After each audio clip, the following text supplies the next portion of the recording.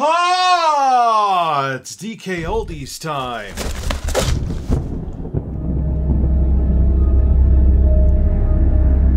Is DKOldies a scam? No.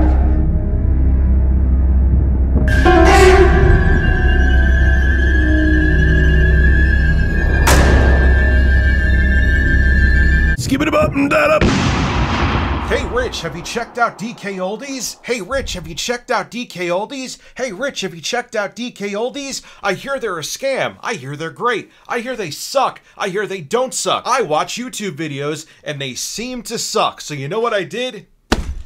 I spent a lot of money on a Nintendo Entertainment System, and yeah, we're gonna find out, and we're gonna open it and see if they actually refurbish it the way they claim. So a little backstory on DKOldies. They blew up on TikTok. They have 2.5 million followers, and they basically made a bunch of videos that essentially show them thoroughly refurbishing the consoles. And a lot of normies bought into it, and a lot of the collecting community is like, what you're doing to these does not justify spending 3 times the price. You're gonna see it here. Other used game stores are selling the same products essentially at the same quality as DKOldies for 1/3 of the price. So I hope this was licked clean. I want to see the gold on the connectors of the games that are in here better sparkle so much that I see the reflection off of my shining pink beautiful nipple. Oh yeah. Alright, so anyway, let's open the box.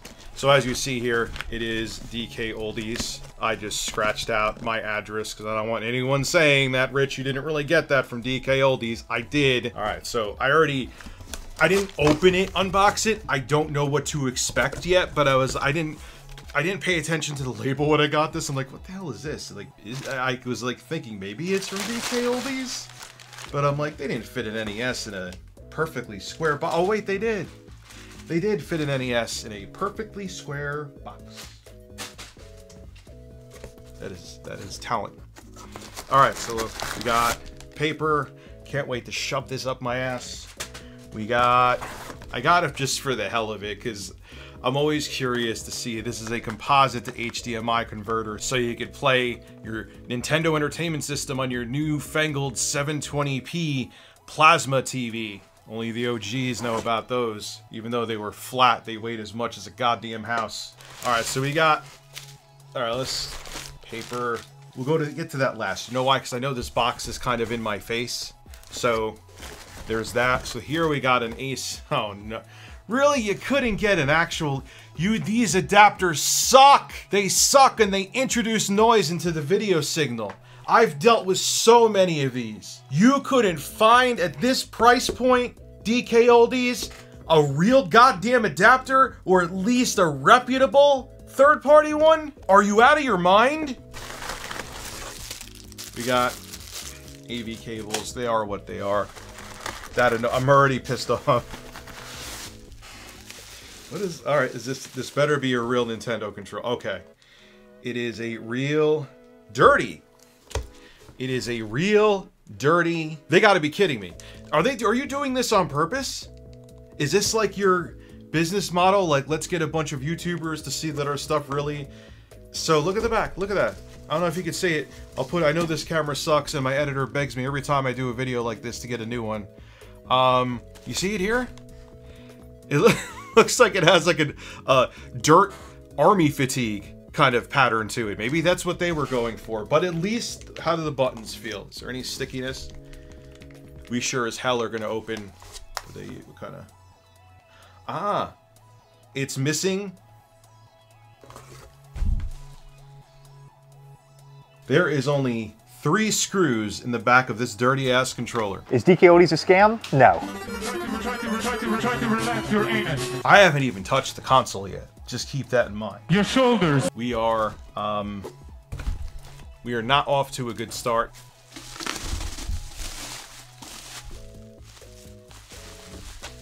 I love how they put a screw. See, they don't have the... They pulled out the Nintendo screws, or they had like a proprietary screw at the time, and they put in their own. We're trying to relax your anus. your anus. Is DKOldies a scam? No. Good. I swear to God, they don't give me my money back on this thing. I'm gonna lose my shit. Look at that right here. A chip. I spent $300 on this system. $300. You could get one in the same, if not better condition for a third of the price. Why is there a chip right here in the system? Why? Can you explain that to me? I could find one of these on eBay in this condition. Dirt on the feet. Dirt on the... This is 2016. There would be a lot more swears in this video. Dirt on the feet. Get your sticker off of here. I'm opening this. You did not. You did. This is... Oh, they have a sticker that if you tamper with it... You're funny. You're cute. That guy with that blonde hair, he's a handsome man. He's a real handsome man. I'm opening this anyway. Just thought I'd put that out there. Let's see. Let's look at the front here. Look, there's all scratches here, dirt there. Oh, that's so... And you know what? I don't even know what that is. Maybe DSP had another May 1st episode there because I'm putting my finger across it and it's wiping it up. Yum. Cucumbers. All right, so I know these are not clean. There's no... No, they're not. The connectors are dirty. This is unreal, man. This is like, let me go get some alcohol and I'll clean this and see what's on these connectors. BRB. All right, I'm back with some isopropyl alcohol. This is not, I usually like using denatured alcohol because isopropyl kind of has a lubricant on it, so it could leave a little bit of a film, but it's not the end of the world. It'll work. So let's see. They're already a scam. Like, we could stop the... I could stop the video here, have the outro, and be like, yeah, don't buy shit from DKOldies. So, I don't have high hopes for what's going to come off on this Q-tip. Let's see.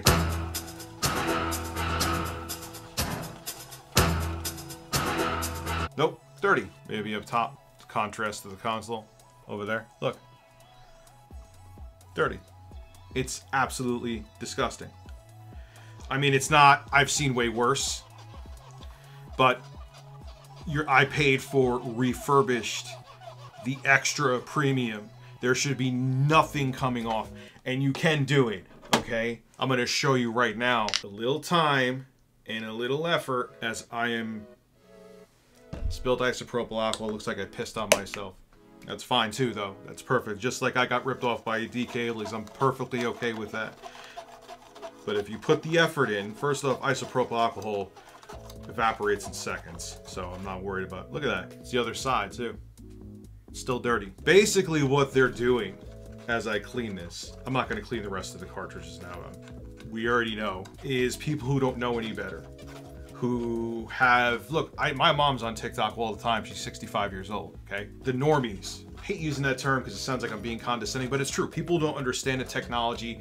People who aren't collectors in the community, they see these videos, they put on this show that they're thoroughly tickled, refurbishing them, and people who don't understand buy into it and think the price is justified. Now, I will say, if all of this nonsense didn't happen and they actually had a clean, very clean console with games that were thoroughly cleaned, just doing this, that's all you had to do. And if I open this up, I don't have high hopes. I'm actually going to use it first to see if it works, then open it up. If this was actually cleaned internally, you know, maybe recapped, all the dust blown out and made to look like new, still a high price, but I would swallow the jagged pill.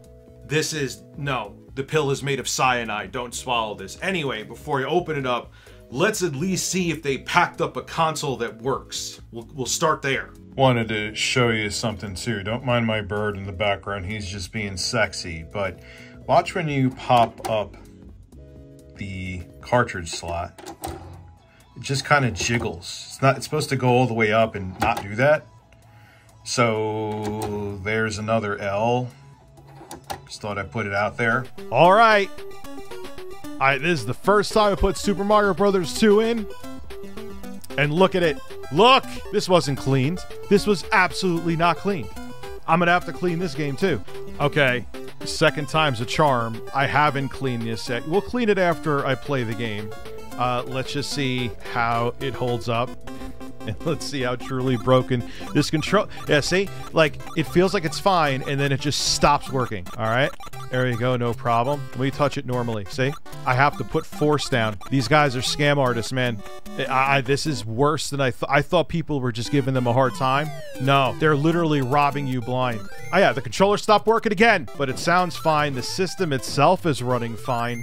But I can tell you right now, if I open it up and it's actually clean inside the Nintendo Entertainment System, I'm gonna crap my pants, because I just don't think it's going to be. Anyway, alright, so here we are. This is the game that I cleaned. This is Super Mario Bros. 3, and it's working. Worked the first time. It's widescreen. This stupid HDMI box they gave me forces it widescreen, but you know what though? I will give it credit for something. It actually works with my capture card. A lot of times these HDMI boxes, they don't even want to work with some HDMI TVs, let alone a HDMI capture card. So let's go. Let's see how this holds up. All right, so far none of the buttons on the controller are sticking. Well, maybe. Oh, they are. No, they are. This controller, like, sometimes, like, it feels like it's working. Yep, there it is again. I had to push down harder on the controller.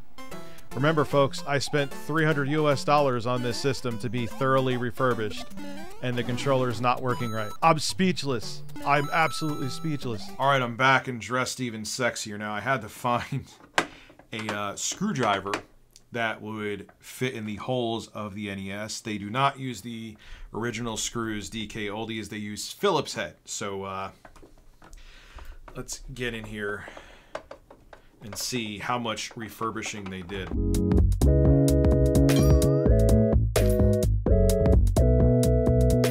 All right, so I pulled off, it is a new 72 pin connector. As you see, it's nice and shiny there. But here is the motherboard.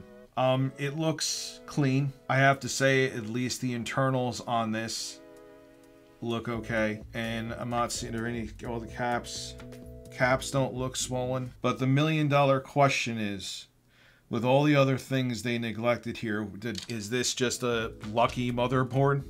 You know what I mean? Where it just didn't get dust inside of it. So, all right, the board is clean, but the reality of it is, does the rest of the package justify the price? Could you not get this in this condition anywhere else? Hell no.